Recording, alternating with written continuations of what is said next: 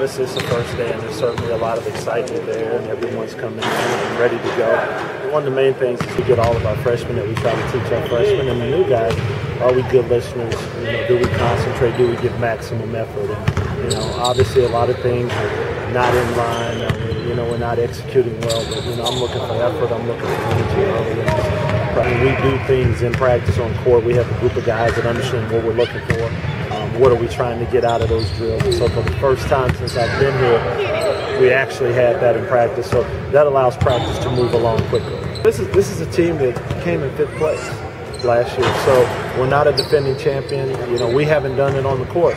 But by the same token, we had preseason predictions the past couple of years. One year we were 9th, and one year we were 7th, and we were able to finish both those predictions. But it just goes to show you the game is played on the court, so we've got a lot of work to do.